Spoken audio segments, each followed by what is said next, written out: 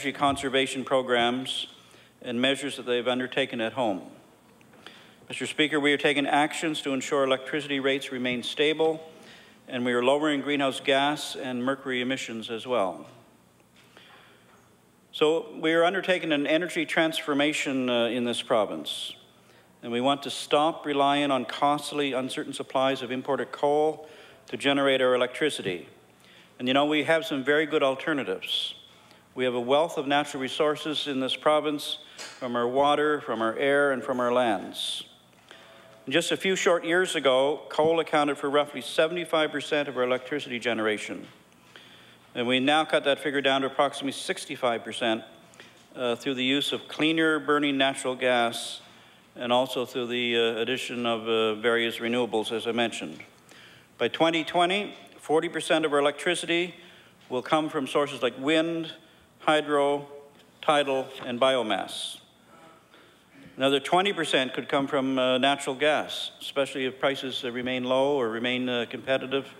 Right now they're in the $4 range or slightly thereover. So that makes our energy situation more secure.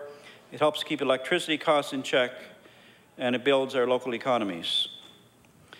Last year, our wind power capacity in the province more than doubled. We now have 160 wind turbines able to deliver power to the grid. And certainly in the area of the province where I come from, there are 2 large wind farms on Dalhousie Mountain and also the Shearwind project in eastern Pictou County.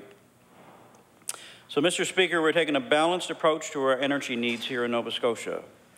We want an electricity system that works for all Nova Scotia residents and for every income level. Nova Scotians don't want to pay more for their power if they don't have to. So we expect Nova Scotia Power to look long and hard at their proposed electricity rates, to sharpen their pencil, to decrease or reduce any costs they have, or even to eliminate some. We encourage Nova Scotia Power and stakeholders to work long and hard at this as well. We also believe the time has come for the federal government to end the practice of charging HST on one of the most important necessities of life, our electricity. That move alone would save approximately 5% on electricity rates and would help offset any increase that's being proposed.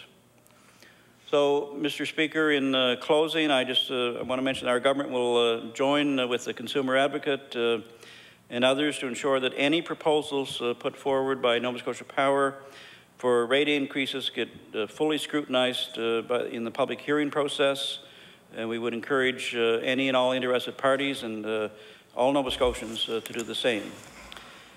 The UARB has the mandate to set electricity rates in Nova Scotia, and it is up to all of us to ensure that we voice our concerns and ask the right questions. However, we feel strongly, Mr. Speaker, that it is not the role of government to be setting electricity rates, nor conducting an audit of Nova Scotia Power operations, as the honourable member that spoke previously had mentioned. We believe in full accountability on rates, and we believe that the UARB has full authority to scrutinize costs and require anything that would be covered by an audit. So again, Mr. Speaker, I just want to thank the honourable member opposite for bringing up the discussion and for this opportunity to share our government's views on this topic. Thank you. Good minister. The honourable member for Kings West. Hants West. My apology, Hants West. Thank you, Mr. Speaker, and that's just fine. I appreciate the opportunity to rise this evening for a few minutes and speak to a resolution that I certainly support and believe in.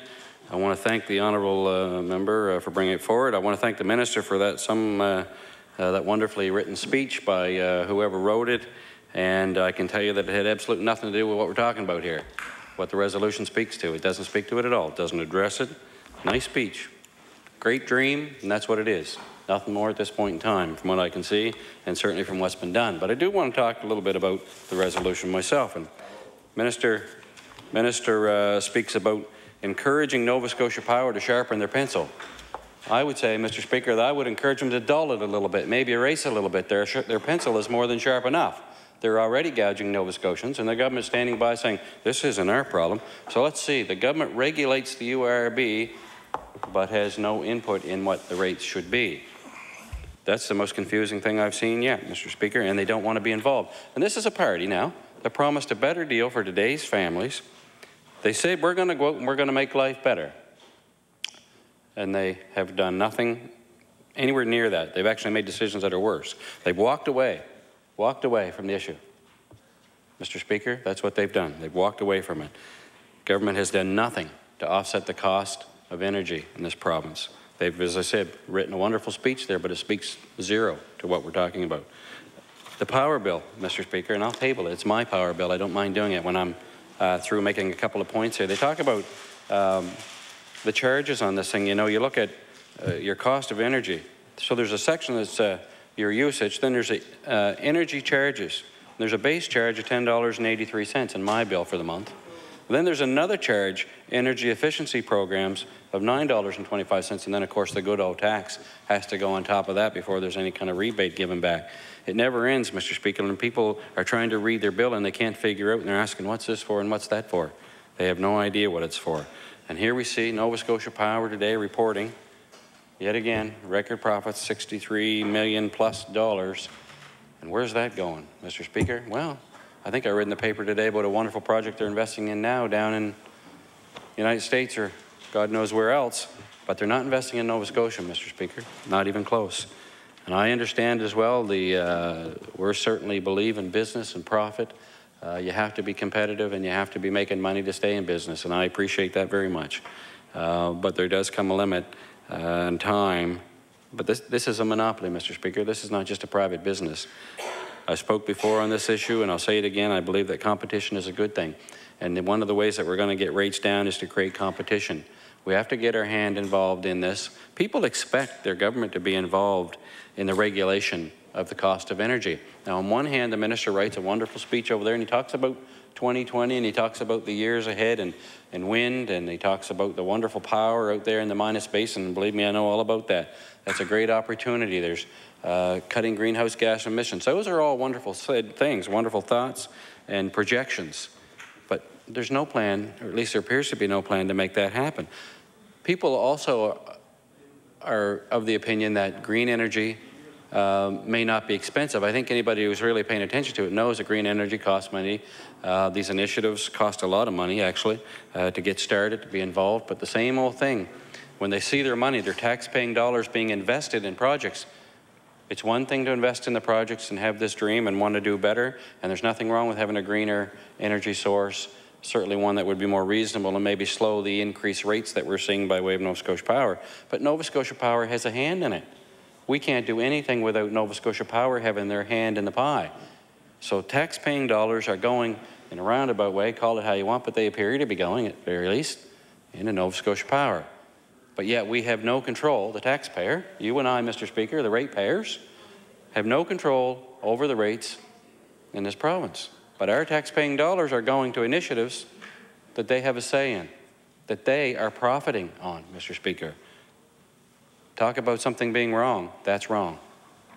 There has to be a better way of doing business, and it has to be around the regulation and the ability that government wants to be involved. They have to be involved, they have to have a say on behalf of the taxpayer when it comes to managing our money if we're going to spend tax-paying dollars investing in these projects. Again, going down the green side is a good thing. Clean, green energy is fine. Nothing wrong with that. I'm okay with that.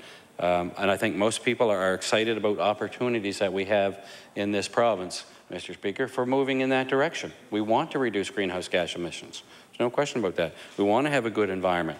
We're talking about sustainability for our kids and our grandkids and beyond that, long after we're gone. Those are great ideas, but you have to have a plan to be able to put them in place. And you can't do it paying the kind of money that we are paying in this province to do it. You can't do it on the backs of every ratepayer and 2 or 3 or 4 times a year coming up with ideas and reading about how Nova Scotia Power needs more because we have guaranteed investments. I wish I could buy shares in Nova Scotia Power, Mr. Speaker. Perhaps, I guess, maybe that'd be a conflict of interest. Maybe, I don't know. It would certainly be a conflict of interest, I guess, but the guaranteed investment, where can I get that? As the other member spoke to, what a great idea. we'd all be doing very well. And, you know, and then you look at rates going up, and it's not just the shareholders. You look at these guys who are, you know, the big wigs in these companies, the CEOs, they're not just making a few $100,000, they're getting that in bonuses and more. We're talking millions of dollars a year going to salary on the backs of Nova Scotians. Because, oh, it's not good enough, we need a little rate. We gotta live at this level way up here, Mr. Speaker. Forget about the gal I got in Windsor who's getting her power cut off today because she can't pay a bill because she lost her job. That doesn't matter. No worries. Don't matter. We'll cut her off. Somebody else will move into that apartment. We'll hook them up and we'll take their rate. No big deal. That's the appearance that people have. Now, I know that we negotiate with Nova Scotia Power on behalf of our constituents all the time. And I don't know about the rest of you members, but I know that I do it regularly, unfortunately. Too many times. And we're able sometimes to work things out and sometimes we're not, Mr. Speaker. And it's important that we try to get them worked out so they can live and have heat, power, and not heating their apartments with their oven on. You know, there's all kinds of things that are relative here, but we have to find a way. In Nova Scotia, the government has to step in and at some point say, all right, enough is enough. They talk about being arm's length, and I said it last week, great, cut the arm off and get involved. You know, is it taking it back in some way? That's okay. I think the people are anxiously waiting to see what government will do. Somebody has to stand up for the ratepayer and the everyday Joe and Jane that's out there trying to work and make a living and survive with a family. We're not seeing that yet, Mr. Speaker. And this government promised that on the doorsteps when they were campaigning. And people are still waiting. And they're going to be waiting a good long time if nothing changes. A couple more years at least anyway. And I'm sure that they'll make up their minds then what they want to do, and they'll reflect back when the time is right. But anyway, Mr. Speaker, I do support this motion. I think it is high time that we get involved and we do freeze the demand side piece of this. We do freeze and regulate. If we're going to get into regulations, then we can craft the regulations a little different and say Nova Scotia Power can have an increase, sure, once every 5 years or whatever a figure might be. There's got to be a way to be involved that's fair to all concerned and not on the backs of the Nova Scotia ratepayer, Mr. Speaker. And with that, thank you very much. I'll take my seat.